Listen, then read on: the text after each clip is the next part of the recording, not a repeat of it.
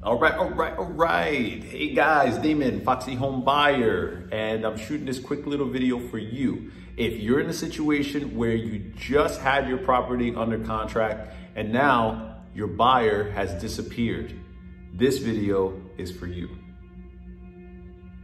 Hey guys, Damon Hart, Foxy Home Buyer, foxyhomebuyer.com. Hey guys, Damon Hart, the Foxy Home Buyer, foxyhomebuyer.com. Hey guys, this is Damon Hart, the Foxy Home Buyer. And hey guys, Damon Hart, Foxy Home Buyer, the Foxy Home Buyer, with my boy, Kisan Hart.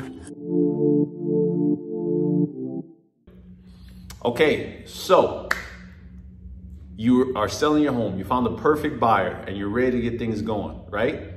But a couple days or the day of closing in some situations, you know, people, they'll call and say, hey, guess what? We can't close anymore. I heard this recently from a home buyer that just came to us and said, look, we're on the contract for 3 weeks with this person, and now they just decided that, you know, they're not going to buy the house. Now, I understand that things happen in the market's a little, you know, different, right? It's all over the place. But with that being said, you know, the one thing that we can all agree on is like when you commit to making a decision with somebody, you start making plans, and you need to start, you know, planning things and getting things in line. And it does not feel really great when it's time to close and you can't go. So I'm going to tell you what you got to do. Okay. Up front, here's a couple of things you should take as things to prevent that from happening, and also what to do in that situation. So first, prevention, right? Prevention is as easy as talking to your buyer and then finding out from your buyer, first and foremost, okay, how many homes have you purchased? Okay, anybody that has purchased a home and is reputable, they should be able to show you some recent sales that have happened. Okay, if you can't find that, that's kind of a red flag, because if you're saying you're a home buyer and you're not buying homes, maybe you're just kind of getting started, or maybe you're looking to resell the contract, which, you know, people do as well. But you don't need that kind of stress. So you want to know if that person has actually purchased anything recently, if they're going to be buying your home. Okay. Yeah, I would say within the last 3 months, 6 months would be kind of far, 6 months out, but within the last 3 months for sure, should be able to show you some settlement statements. Now, with that, the other thing to consider is like going out to Google. And I know Google's not the end all, right? But if you're doing transactions, like for us, for example, you know, we've been in business for over 9 years, almost 10 now, okay? And we only have about 40 Google reviews because for a very long time, we didn't even have Google. We were just, you know, doing and never asked for reviews. So we only have about 40 or so reviews on our, you know, at the time of this video. Well, guess what? If people don't have reviews of anyone else telling you about their business, and they're dated or they're not around, that's a pretty good sign that they're just kind of new in the business, or you don't know where to get in touch with them if they don't show up, right? Because any business that matters and cares about their reputation, they're not going to disappear on you, because they know that if you don't perform, guess where you're going to go? That's where I would go. I would go right to Google and bash them, because bad news travels way faster than good news.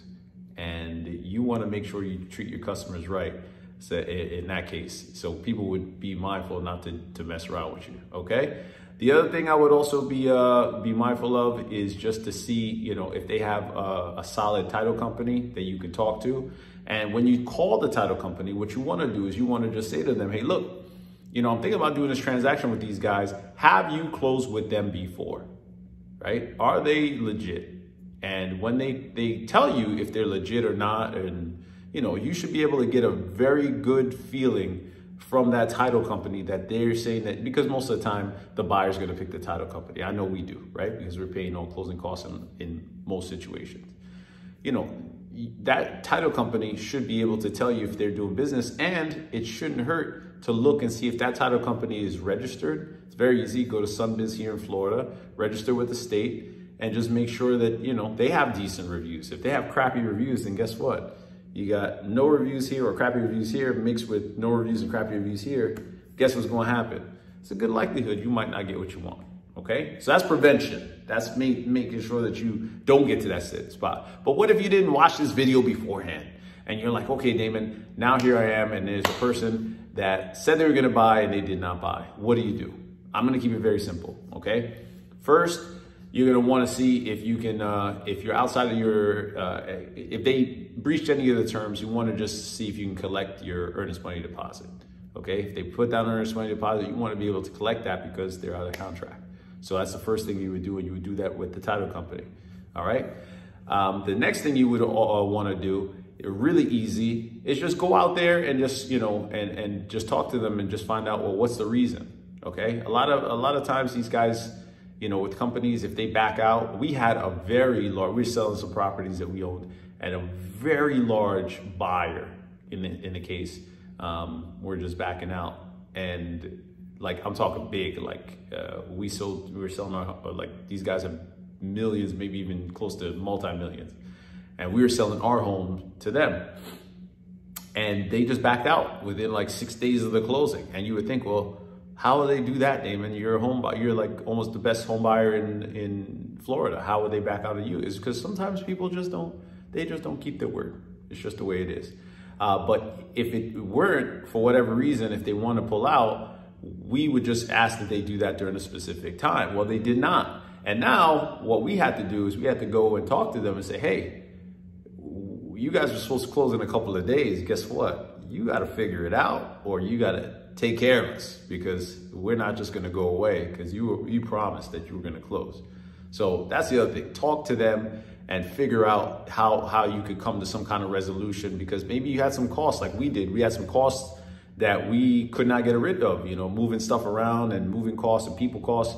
We couldn't just eat that and walk away, especially when they were supposed to do it within their time period, okay? And then the last solution to get things done is very, very simple, okay? If you're in the great state of Florida and you have somebody that said they were gonna buy your home and they didn't, guess what? You gotta call us, okay? You can call into my office. We will get you on the phone with one of our customer service reps, and probably Chris or Mitch, they'll talk with you, have a great time, maybe even Justine, they'll have a great time, they'll get all the details, and we'll figure out how to get that thing done as soon as possible. And we'll let you know, first, if we can even buy the home, because we're gonna guarantee we can buy any home. It just depends on the timing. And if we can't, like we told you, we're gonna make sure that you get a better way to sell absolutely free. So with that being said, if you're in that situation where you don't have it and you need to get the property closed, give us a call. We would love to buy it. We will, okay? So if that's a great benefit for you, I hope this information was super helpful. Do me a huge favor, because there are other people that search for information just like this, okay? What I want you to do right now is go ahead and click subscribe, because if you're in the market to sell your home, maybe not right now, but at some point, it'd be good to get updates like this, don't you think?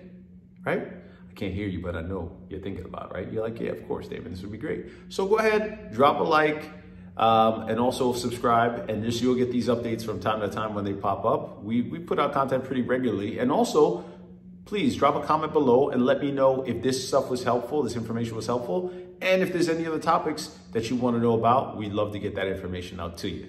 All right? So, with that being said, this is me, Damon Hart, dropping this quick little video and saying, for now, you know what to do. Keep it foxy. See you guys.